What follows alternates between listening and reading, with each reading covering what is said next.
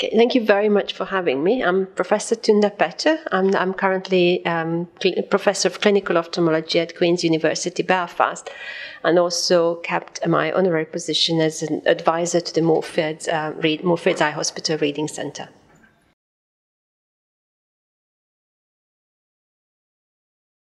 So I think one of the main issues is raising awareness. A lot of people, despite having had diabetes for a very long time, they are not clear that they can have diabetic retinopathy, that they can have eye complications.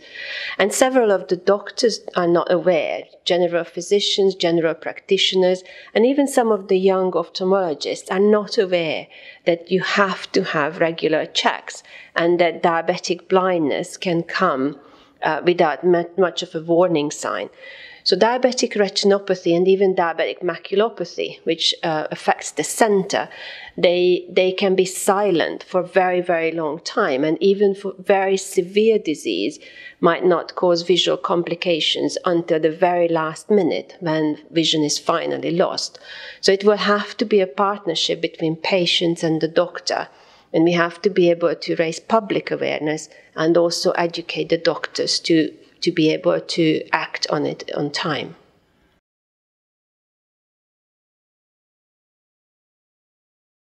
So I think we need to make sure that there will be several factors playing a role as to what people decide to use, which camera to buy, which imaging modality to use.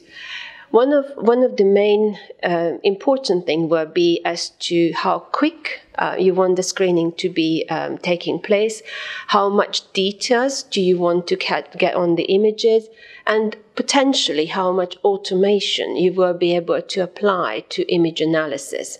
Once you have considered those factors, you will buy or purchase or build a new camera, and then you will be able to get some of the basics done. And then some patients will require more higher level imaging, and then you can also make sure that those are appropriately done. But you don't have to have necessarily the most expensive camera for every single patient.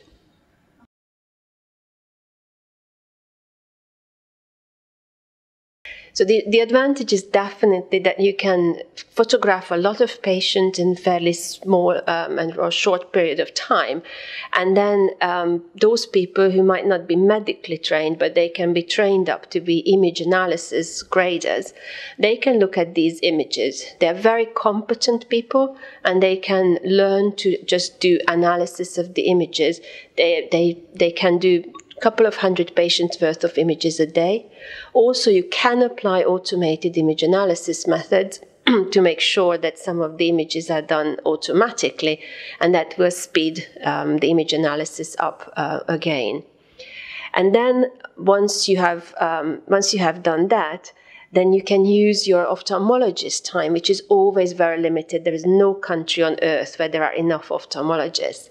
You can use your doctor's time to make sure that they see those patients that require a clinical appointment, and you use the doctor's time well.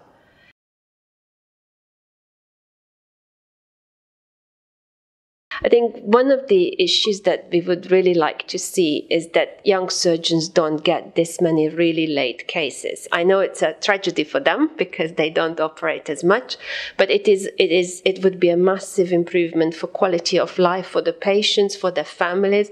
And I think there is nothing worse when someone has diabetic retinopathy, for example, during pregnancy, and they lose their sight, and by the time they have the baby, they might be blind and they never able to see their child. I don't think anyone should go through that pain.